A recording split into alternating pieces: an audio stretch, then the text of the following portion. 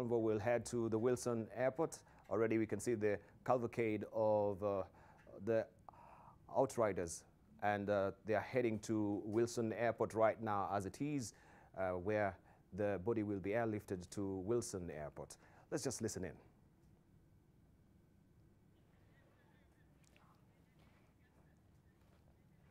All right, we'll give you also running commentary on this because we don't seem to be having audio or the audio on it. So that is heading to the Wilson Airport, and earlier we saw also Seth Olale just giving us a snippet of what is on the ground right now. We saw the chief of KDF, that is General Samson Madede, also boarding the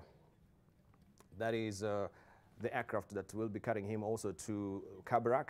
And he told us as well that a chopper will be airlifting the body to Kabarak, where the final arrest will be done today. He will be interred today in Kabarak. We continue to cover this, and you can see also Kenyans who are criticizing, not really, but curious, I should say, who are actually looking and trying to get that particular final journey of the late Daniel teacher Moi. Let's listen in.